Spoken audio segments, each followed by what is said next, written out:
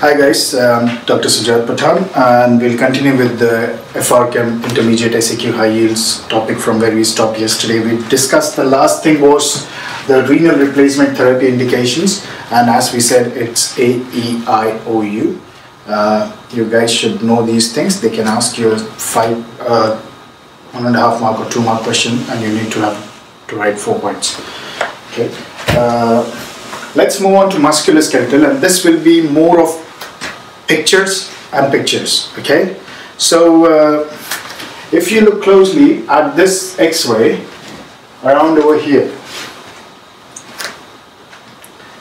how would you describe the abnormality on this X-ray?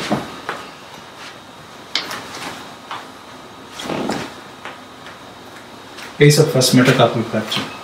What is first and second? What is third? Base of thumb fracture. So it is a cortical disruption or a fracture in the proximal part of the left thumb metacarpal. That's the complete answer. Proximal left thumb metacarpal. Okay. What is the eponym for this fracture? Bennett's fracture. Good. This is Bennett's fracture, and when it becomes comminuted and involves the articular surface, it becomes Rolando fracture. Okay. Bennett's Rolando. It's over here. Fallen outstretched hand.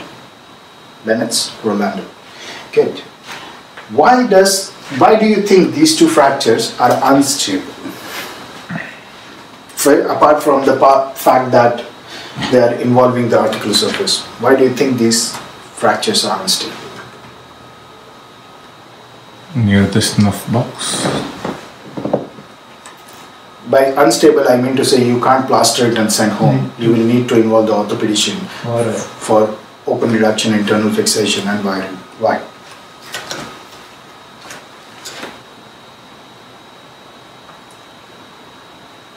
Okay, let me rephrase the question. What are the boundaries of anatomical snuff box? Around the bones. So what? EPL and the... So what is present radially? On the radial aspect. EPL. So that is extensor or abductor?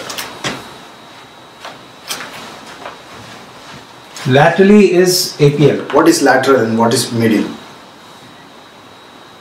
Medial is... I have always told you, name them. Yeah. This side is volar, this is dorsal, this is radial, this is ulnar. Nothing is lateral, nothing is medial. Ulnar. On the ulnar side, what is there? EPB is there. Okay. It is on the radial side, it is APL. On the ulnar side, it's EPL. So the abductor pollicis longus tendon gets inserted over here, and that keeps on pulling the fractured segment out. So it's an unstable fracture.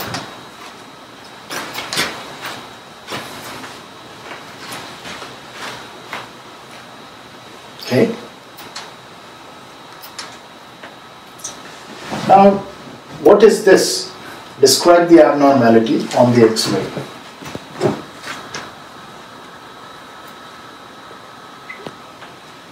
Cortical. So this looks like a thumb, and cortical disruption or a fracture seen at the proximal metacarpal of the thumb. I don't know which side it is. Likely it should be the right side. I haven't labeled. Again, this. What is the other name for this? What is the other name for this one? Playing what kind of sports will cause you this injury? Ball catching sports. Rugby. No. Football. skiing, when the ski gets stuck in the ice, it moves back. And skiing injury or gamekeeper's thumb, we call it. So Gamekeeper's thumb. when they do that, again it is unstable because of the attachment of ulnar collateral ligament. They didn't say medial collateral or lateral collateral, they said it's ulnar collateral ligament. If it's gone, it's unstable, you need to get a hand surgeon involved. However, if you can keep it splinted this way, you can get them seen by the orthopedic surgeon or the hand surgeon the next day also. Now we come to finger injury. This is likely a 14-year-old guy who's left-handed. He got angry and upset over someone and he punched the wall. Now this guy has a cortical disruption or fracture at the distal end of the little finger metacarpal on the left side, also known as boxer's fracture. So when they punch, they break it. The thing which is important is whether which patient needs to be surgically treated immediately versus which patient needs to be sent home and follow up with fracture clinic. The dislocated one needs to be treated immediately. Okay, this patient is there in your emergency department. You have splinted his hand and sent for an X-ray. He comes back from the X-ray, you look at this X-ray. Okay? You have given paracetamol plus codeine for pain management. The bone looks like this on the lateral view. How would you deal with this fracture? What will be your next step after taking consent from the patient? Or you feel you're going to reduce it and send to fracture clinic because there is absence of that sign which we'll come to later on. What will you do next? You've gone and told the patient, I need to reduce it. You've taken consent, he's okay with it. And you told him that we'll put a plaster. So what will you do next? Analgesia first. No, that's all given. What will you do next? You've given paracetamol and codeine. As I said, there should be a sign which we need to test if that's negative. That's tested, that's negative. Then put on a plaster and send him home. Review Yeah, in a you week's want to time. put a plaster, but before that you'll have to reduce it, right? No, yeah. So how will you reduce it? Traction. That's an easy answer, traction, counter traction. That I agree. But before doing that, what will you do? We should remove the previous splint. Yeah, that is just a sling, arm sling.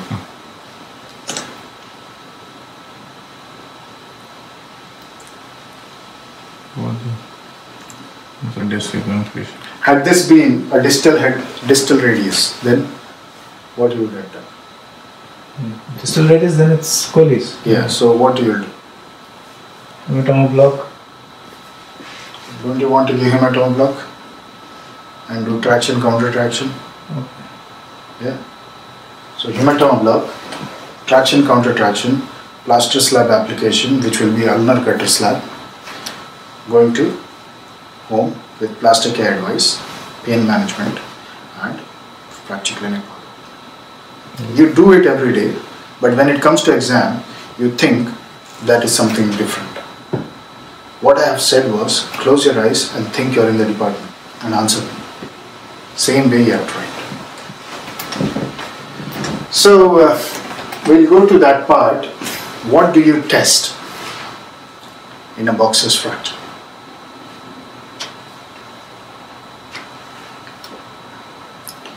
You ask them to make a fist. About 10 degree of angulation or rotation is acceptable. 20 degrees acceptable in this one, 30 degrees acceptable in this one, 40 degrees acceptable in this one. So when they make a fist, if it is going like this, it's fine. You'll reduce it, it will come back. But if it is going like this, Angulation. there's angulation. That's not acceptable. You try to reduce it. If it's not reducing, then it goes to surgery. What is this? That's just a smart one. Thumb. It's a little finger. No, there is a thumb also. In my index finger, middle finger, little finger or something, this is the thumb over here. Thumb looks normal to me. What is this? Sesamite bone. No, that is the Okay. base of the distal phalanx of the little finger is fractured. And you don't know what finger it is. Yeah, I don't Yeah. know. There's a avulsion fracture Avulsion fracture. at the base of or at the proximal part of distal phalanx of finger. What is it called? Okay. On this side, what tendons are there? Frcem primary tendons. Those who have passed the exam, shame on you if you don't tell it. On this side, the which ends at the base. on this side, flexor digitorum superficialis, flexor digitorum profundus. Yeah. Yeah. FDP. On this side, extensor digitorum tendon are there. When there is an avulsion of the extension digitorum tendon from the distal phalanx, you get mallet Mallet finger. finger. Mallet finger. So that's your mallet finger. Extensor digitorum tendon is avulsed, and when it gets avulsed, it may take the chip and get the bone out. You put them in a mallet splint, which looks like this. You tell them, keep it on until the orthopedician says. You're going to follow up with the orthopedic surgeon or the hand surgeon. When you're going to clean your hand, keep your hand on the table flat. You remove the splint, clean your hand. Then put the splint back and then lift. They can't do it like this and clean their hand. Otherwise, whatever repair has happened, it will go away. So, that's your mallet finger, mallet splint, extensor digitorum tendon. Okay? What is that?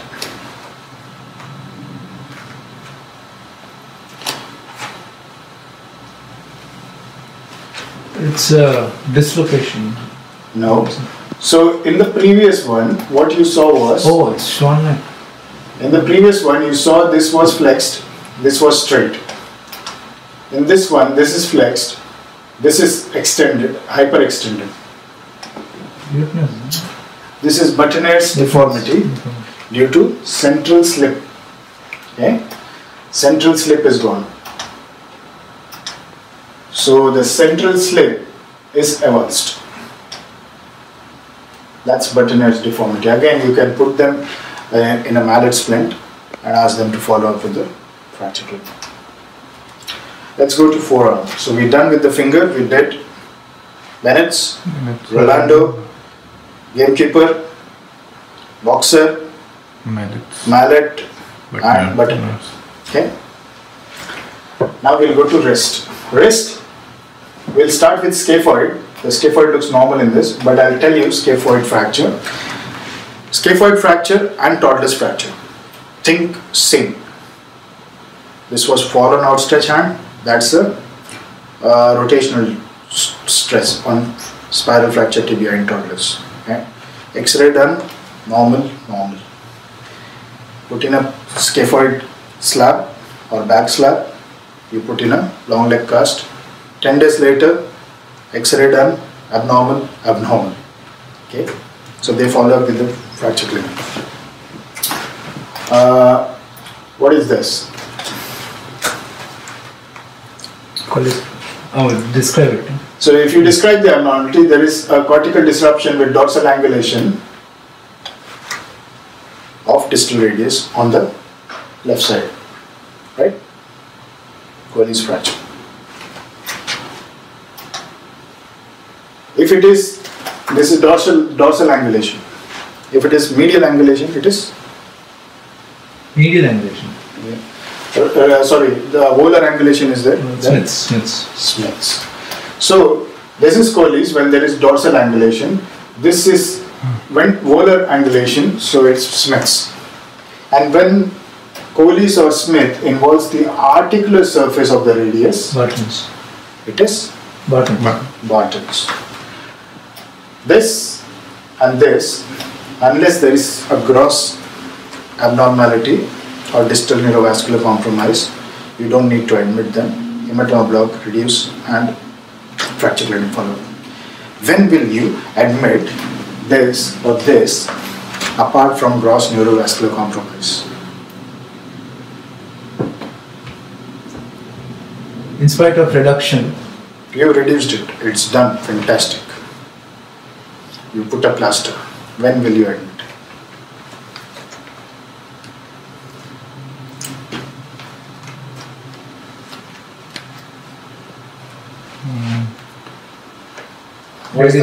What is the population we see in Elderly people who can't take care of themselves at home. Absolutely. In the middle of the night, when there is no navigation team to arrange for this social care or plaster care, you will admit them, right? And a medical team. So think like that. This is lateral thinking. They might say, this is a 55-year-old, 85-year-old who's come with fallen outstretched hand. You've done the X-ray, given pain medication. What 2 points in history would you like to ask to this patient? Who takes care of her? Whom does she live? Activities of daily living and previous falls. Then they will say, X-ray shows Colles fracture, you've done a hematoma block and reduced it. You put a plaster, what will be the appropriate disposition?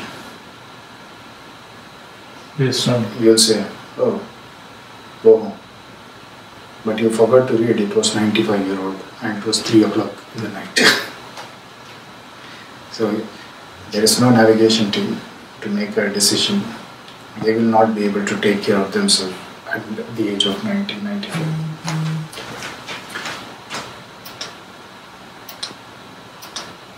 Monteggia and Gagliazzi.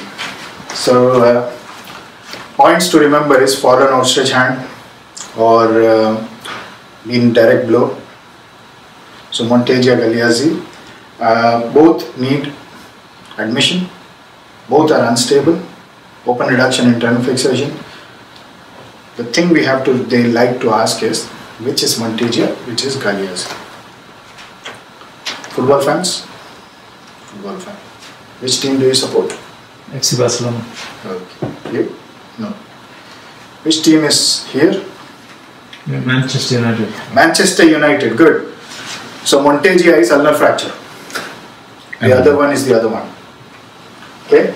So Monteggia is fracture of the ulna and anterior dislocation of radial head. So fracture of the ulna, anterior dislocation of radial head.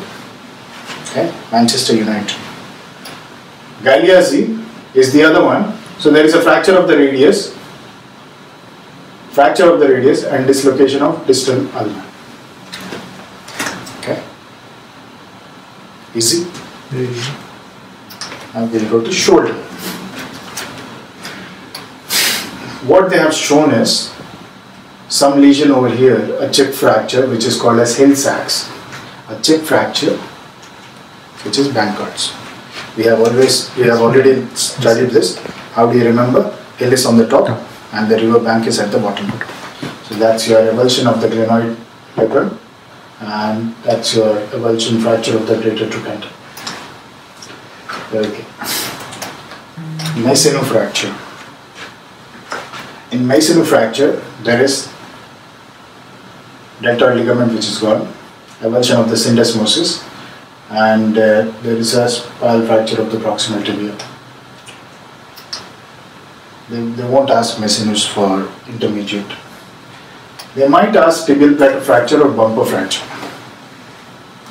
So whenever there is a tibial plateau fracture, think as a long bone fracture. It's a tibial plateau. They can't weight bear or something, you need to give adequate pain medications and refer to the orthopedic team. Okay.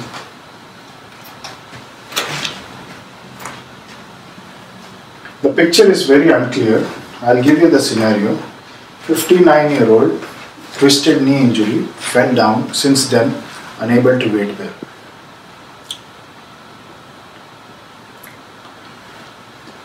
On palpation, is tender on the lateral knee joint.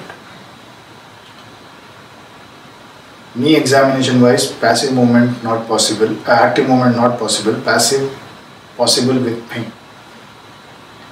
The valgus test is normal, varus test is painful. You suspect lateral collateral ligament injury. You've done an X-ray and you see closely a tiny chip fracture over here.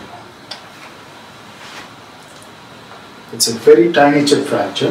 You guys can Google it. It's called a secant fracture. The reason it is important is secant fracture will have 100% of the time anticruciate ligament injury. 75% of the time medial meniscal injury and lateral capsular ligament 75% of the time. Similarly, if there is a chip fracture here, it's called as reverse secant. The only difference is it will have 100% of the time posterior cruciate ligament gone and medial meniscus and MCL. Let's see fractures of the spine. Name them, just name them. C1. Jefferson. C2.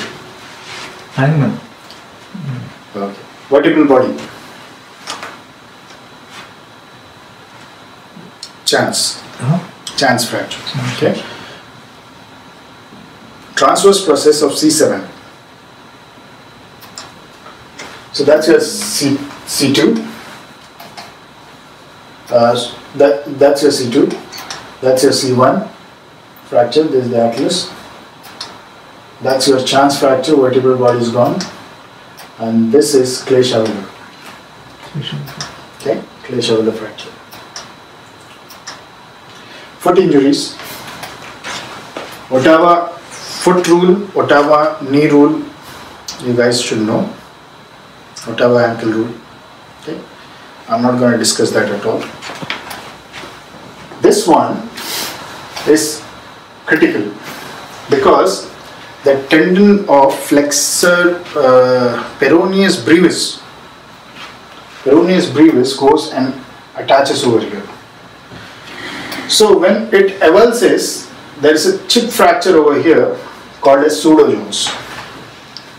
And when the syndesmosis, at the level of syndesmosis there is a fracture, it's called as a Jones fracture. And anything beyond the syndesmosis is the stress fracture or shaft fracture. The reason is because the management. For pseudojones you can allow weight bearing. For these two you don't want them to weight bear. You can put shoe, you have to put posterior leg cast. Within 1 week orthopedic follow this walking boot for 1 to 2 weeks and then follow, that's fine. But main thing is weight bearing, no weight bearing, no weight bearing. Boot, plaster. Okay.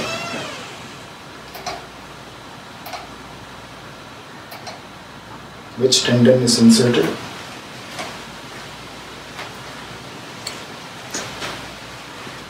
Just making sure that you guys are keeping your ears open. Is it peroneus brevis? Yes. Peroneus brevis. Good. Okay. So,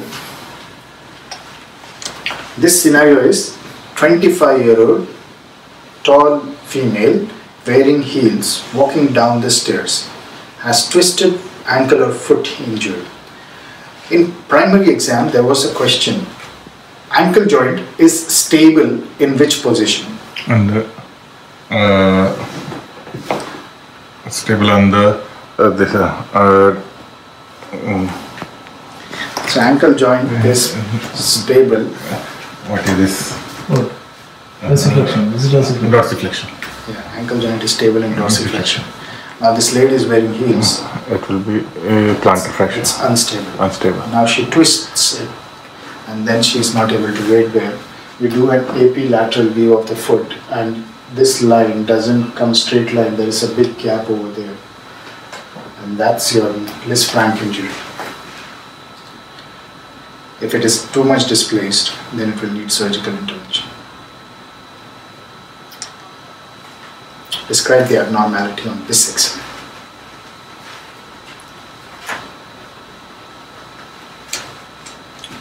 There is a buccal fracture. A cortical defect is seen at the distal radius, buccal fracture Sorry. or green stick fracture. Yeah. If it was both the sides, it's not a green stick, it's just a buccal fracture. What's the other name? Torus fracture. Torus fracture. Yeah. How do you manage this? Then advice. Hmm? Reflect advice. They need not come to the fracture clinic. So you put a splint, no plaster, pain management. You may or may not refer to fracture clinic based on your current hospital policy. For exam purposes, fracture clinic follow. Okay. 14-year-old was playing in the school and she fell. She comes with painful knee and she is not able to do active movement, but passive movement is possible with discomfort. What is the abnormality you will see on this X-ray? Treatable. Okay. Proximal tibial avulsion fracture. Okay. What is the pathophysiologic cause of this? Extensive use of the. What is the pathophysiological basis?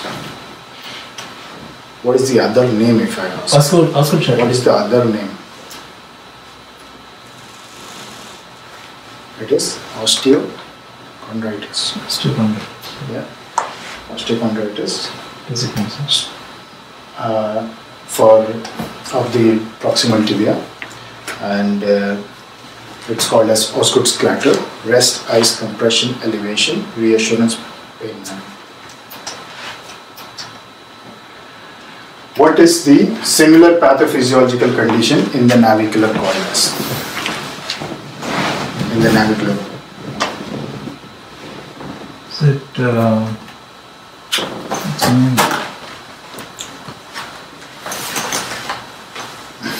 It's called as colus. Colus.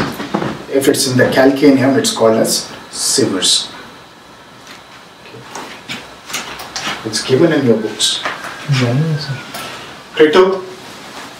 Ossification center of the. So ossification centers appearing in sequence. C is capitulum, radial head, inner epicondyle, lateral trochlear, olecranon, and lateral epicondyle. 1, 3, 5, 7, 9, 11. In this order it will. So the previous one should be present. If the previous one is not present, the only reason is we need to know that, okay, this is a 3-year-old. So in a 3-year-old, this should be present. And this should be present.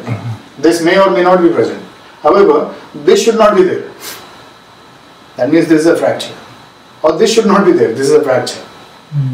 The reason is to identify the sequence. So if there is a 9-year-old, all this is okay, but there should not be a chip over here. However, if this is present, there can be a chip here because that's the next one to come. So maybe in this guy it came at 9. But if this was absent in an 8-year-old, 9-year-old, that means this should not be present.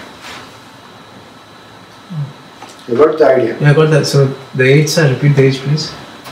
1, 1, 3, 3, 5, 7, 9, 11. 1, 3, 5, 7. Supracondylar fracture.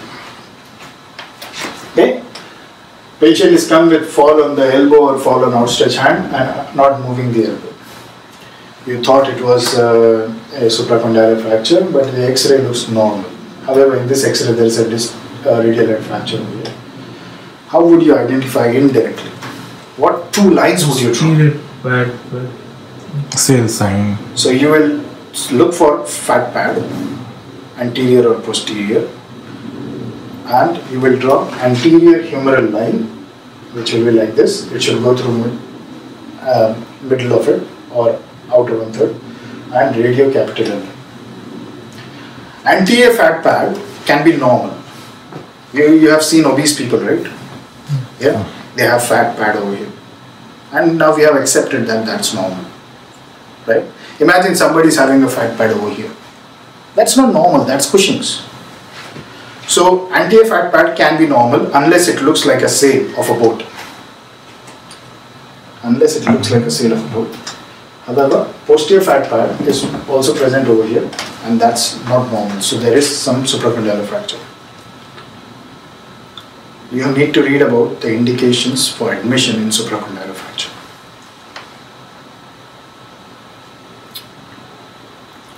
So here you can't write hemodynamically unknown or signs of red flags. Here you need to give, I think it's like 20% lateral displacement. You can write distal neurovascular compromise for any fracture. Admission, reason for admission, distal neurovascular compromise. But then there are specific reasons for admission. Okay, this is the scaphoid. Scaphoid fracture. Which part undergoes necrosis? The proximal one. The proximal gets necrosed because the blood supply is this way. Okay? This is a big confusion to everybody. What is lunate? What is perilunate? You remember, then you forget the next day. And with all respect, the person who's named this was himself confused. He should have named it lunate dislocation or capitate dislocation, not lunate, perilunate.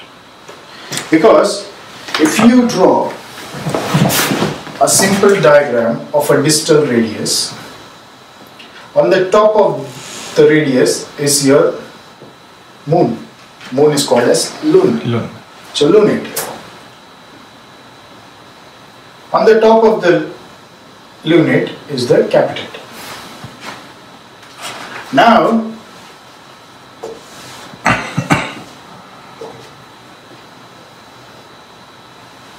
lunate dislocation.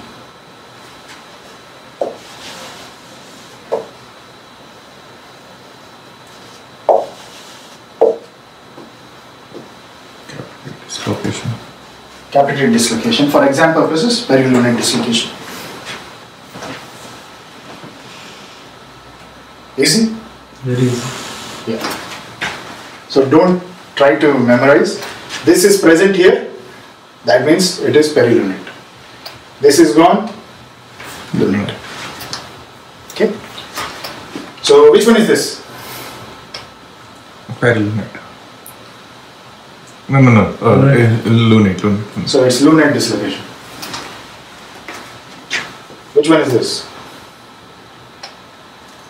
It's present there. So it is like this. The moon is present on the top of radius. The other one is gone. Perilunate. Capitate. Perilunate. What is this? It's present there. It's perilunate. No. I see the capitate is here. The lunate is here. It's normal. Is it normal? There's a chip there in the. I mean, there's a small fracture there. There's a chip fracture over here. Fracture there, but there's no dislocation. No dislocation, but there's a chip fracture here. So what is this called? Which bone is in fracture? That is your triquetral fracture. So whenever you see any chip on the back of the wrist, it's triquetral fracture. Triquetral. Okay. This needs to be plastered and sent to fracture clinic. Who is this? Who's this? Who's this? Here. What is Or what is it? the gap between the teeth? Oh yeah, the gap between the teeth. It is Mr. Terry Thomas. Terry Thomas sign. Scapholunate dissociation. This is your lunate bone. This is scaphoid. When the gap increases, it is called as scapholunate dissociation, and the sign is called as Terry Thomas sign. Oh, after that person. After that person who lost his teeth. We will pause over here. We will continue with lower limb